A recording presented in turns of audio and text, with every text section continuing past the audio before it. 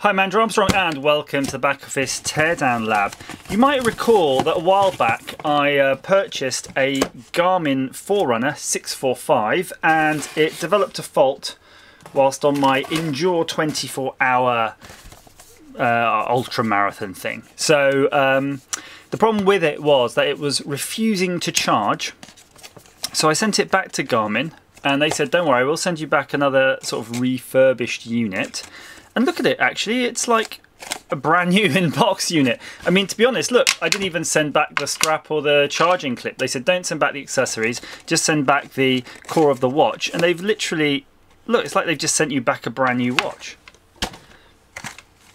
So if you haven't seen that unboxing video, okay, so there's the clip, there's all the books, and there's actually the watch again. And as far as I can tell, that's a brand new strap, so it's literally a brand new watch they've sent back.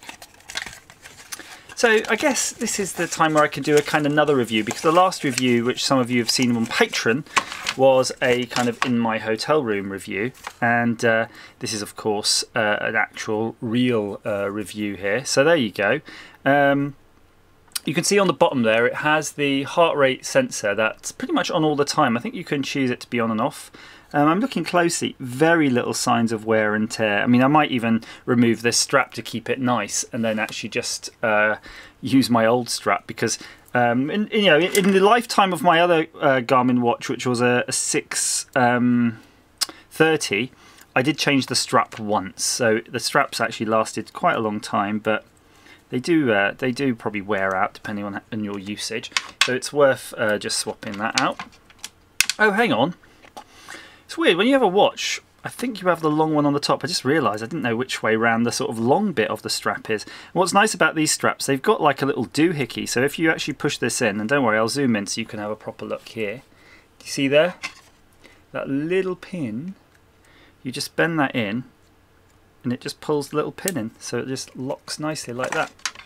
And let's get the other side ready, and do the same thing. So you hold it up, and then you get your whatever you've got, really, your tool, and then you pull that pin in and it locks in. So that's the Garmin, and I'll just show what happens when you turn it on. I was a bit hesitant about this. I mean, again, some people it's that way, isn't it? Some people are aware of did I put the strap on wrong? I'm really getting thrown by this whole strap scenario. No, I'm pretty sure you have the band to your thing. It just feels weird. Okay, so we're going to choose English, and we're going to say pair with phone. Let's do that later. Miles, 12 hours fine. Male, birth year, height. Let's go to 6 foot. Odd. Weight 170, about right. Set time using the GPS or manual. We'll say GPS, although that's probably a mistake. And while it's doing that, while it's going to attempt to try to find the GPS, and I'm pretty sure fail. Again, I think I've done the strap wrong. That's so wrong, right? The long bit surely comes down. I'm going to work that out. So while it's trying to find the GPS, I'll show you a little trick that I do. And you have to be very careful with this because you don't want to scratch anything. But you see that little tang there? The little tag for pulling off the screen protector, the factory screen protector. If you're very careful with a sharp knife, and I mean very careful, like don't push, it's literally you're just trying to cut. You could probably do it with scissors actually, probably just lift it and cut it with the scissors. You're probably just trying to put a score in that thing so that it will just come off without actually, you don't want to actually cut anything on the watch itself. You could do that. Oh, it's so tight. In fact, hang on, let me get a fresh blade here. Watch your eyes. I hate these bloody things. They are awful, aren't they? Stupid things. Okay, let's try one more time. And then if not, I'm just going to give up. It's not worth damaging anything for. Yeah, I think that's it. We got it. We got it. Right, so you can see you got that nice little edge now. I'm just going to say manual for now. Oh, I don't know, is it that's close enough, whatever it is. Right, year 2019, June. Oh, what's the day? Look, whatever, just get on with it. And that's it, that's all the functionality, and it's got loads of functionality on here. What's really cool, if you push start and stop, it goes straight into your activities, and you can choose all these activities. If you've got the Garmin Connect app too, you can really customize them on your phone, but you can also do it on the watch itself. And when you load it up first time, it shows you all of this useful information, you know, hints and tips. But basically, that's when it's starting to monitor your heart. If you actually have that on your wrist, you'll see right away, it will start to clock that. And there you go, you can see the first data point there, and it'll start building a bar graph of your whole day basically. I'm gonna have to retrain this one, or probably I think if you actually connect it to the Garmin, it's not called Garmin Connect, it's called like the Garmin Express app on your PC. You can download it for the PC. It will transfer the data from your old watch to your new one if you've got a recent backup. There's your step counter, there's your stress level.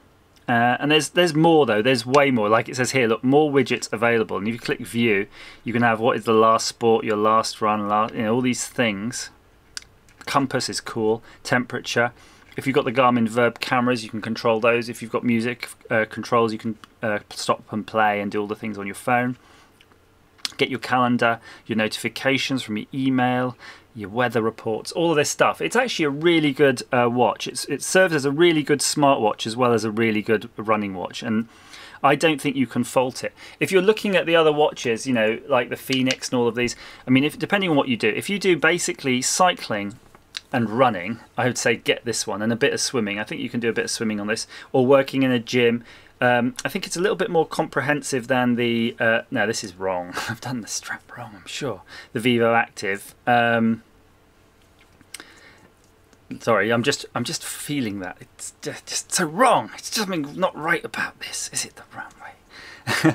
You've got the Garmin Vivo Active, which look superficially the same. They've all got the same styling, but it basically lacks a lot of the features. I'd say it's more a bit like a Fitbit or a TomTom watch, the Vivo Active, than Garmin, and these are definitely pretty hardcore. I know that my other one expired on the charging, so let's try that out. So I'm going to put the charging clip on here. It uses a pretty standard charging clip, so if you're upgrading from one of your previous models, ooh, hello, it's buzzing, there you go, 74%, that's good, so it's working this time. If you're using one of your previous models, like the heart straps, you've got the Hearts Pod, you know, the one of the running dynamics, it works totally with that. So I was running with that and running with the wrist-based heart monitor. I think the strap has still got the edge and it's giving you the dynamics, but to be honest with you, if you don't have a chest strap, I think you'll be okay with this, unless you're really hardcore, you know, looking for really super accurate stats. I think I definitely know it works with a number of the cadence pods and the temperature pods and those things like that. So if you do have those pods, you could be able to transfer them over as well.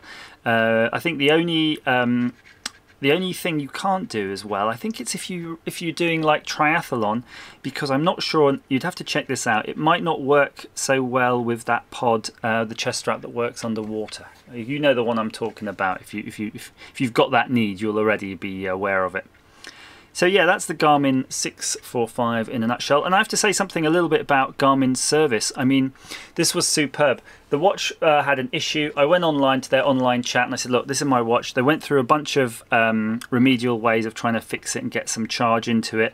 None of them worked. To be honest, I'd already tried everything, like resetting it and doing all the things like that. And they said, look, it sounds like there's an issue with the watch. To me, it sounds like there's an issue with the charge circuit, because it could, when you plugged it into the USB, the watch kind of knew it was plugged in, but it just wouldn't take charge. It's probably a small fuse.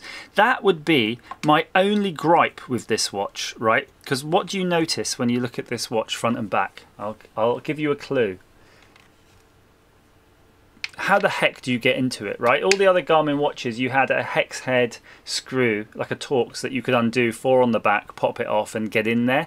I mean, I'd have been tempted to get in there and try to actually repair this, because it would have been a cool video.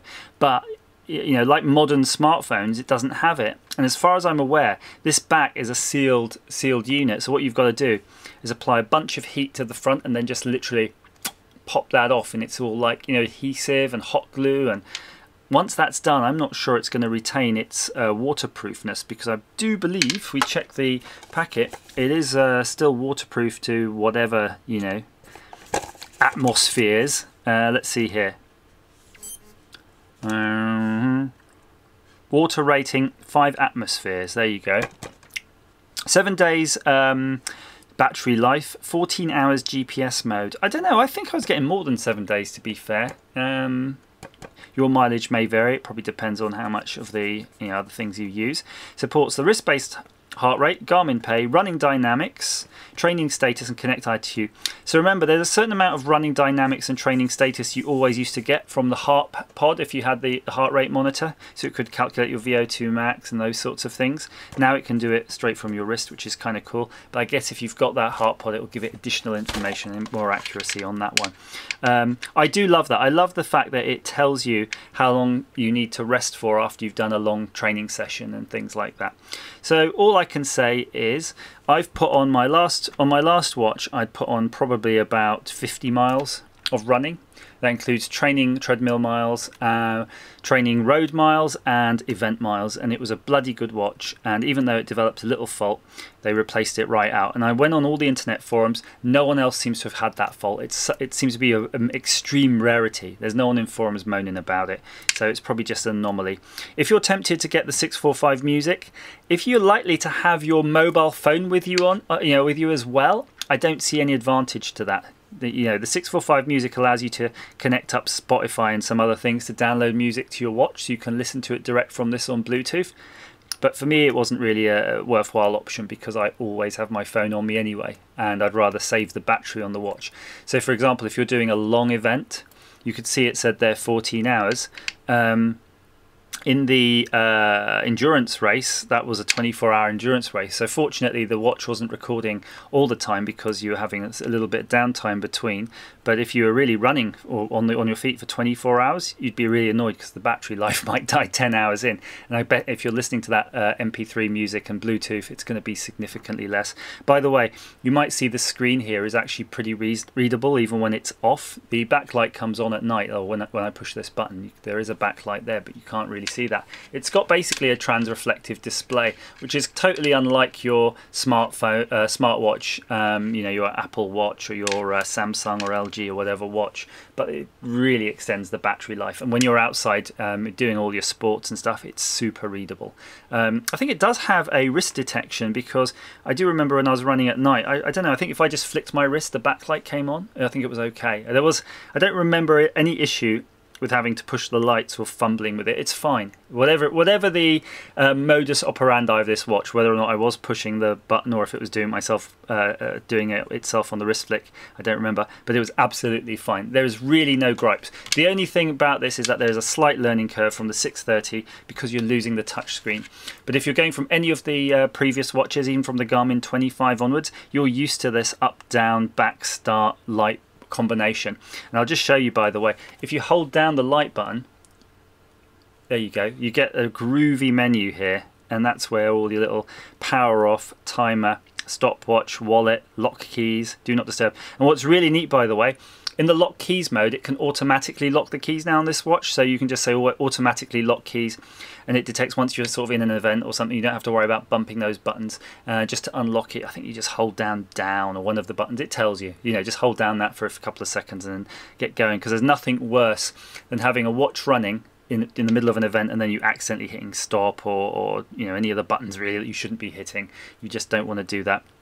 Also, if you hold down this up button, that's where you get to change all the little settings: watch face, alarm clock, history settings, and there'll be lots of cool history and cool analysis on this. That's the one thing you do get about this watch, which is super awesome, is that when it's running, once you've been wearing it for a while, and especially if you've been training with it, it really knows you inside out. I promise you, when you go running, it will give you a performance indicator. It knows when you're tired. It knows when you're full of energy. It's predicting how long your run's going to take. It's predicting your half marathon, your 5K times.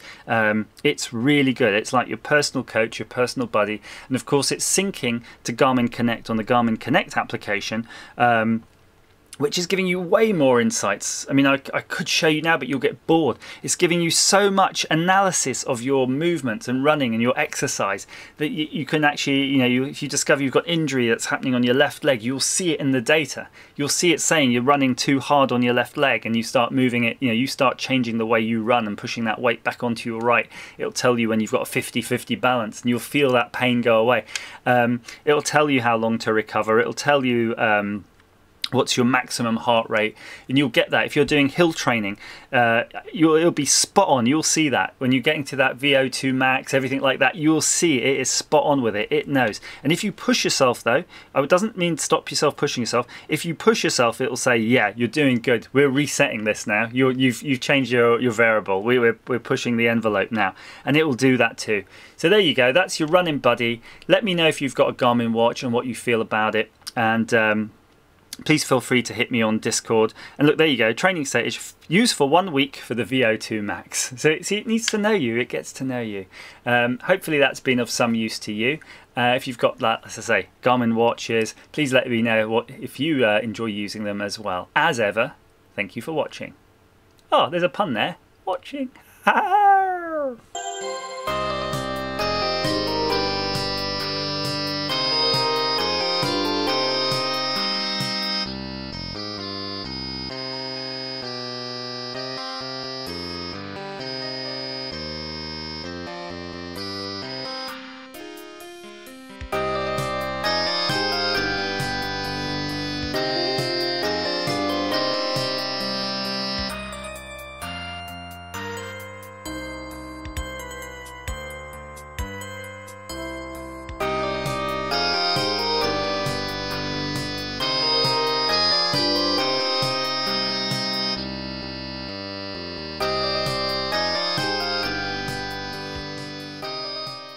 Oh, the strap round how it should be. Oh my gosh, was that giving me some proper OCD.